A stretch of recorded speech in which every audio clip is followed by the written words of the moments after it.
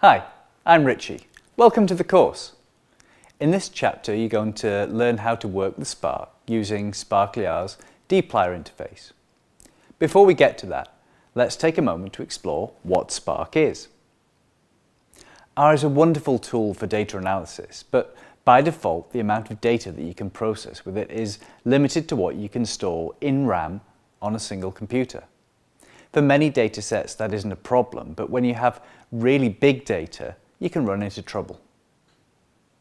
Spark is a cluster computing platform.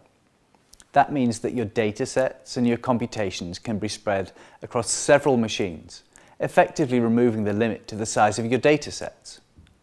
All this happens automatically, so you don't need to worry about how your data is split up.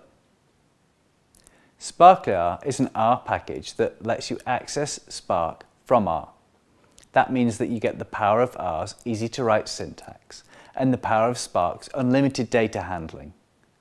The icing on the cake is that Sparklyr uses dplyr syntax, so once you know dplyr, you're halfway to knowing Sparklyr. One potential problem is that Spark is new and Sparklyr is even newer. That means that some features are missing or tricky to use, and many error messages aren't as clear as they should be.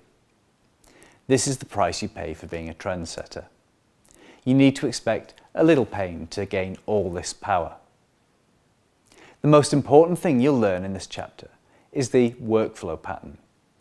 First you connect to Spark, then you do your work, and then you disconnect. Since connecting to Spark takes several seconds, it's sensible to connect once at the start of the day and disconnect again at the end. dplyr provides a grammar of data transformation. There are 5 main transformations that you can apply to a dataset.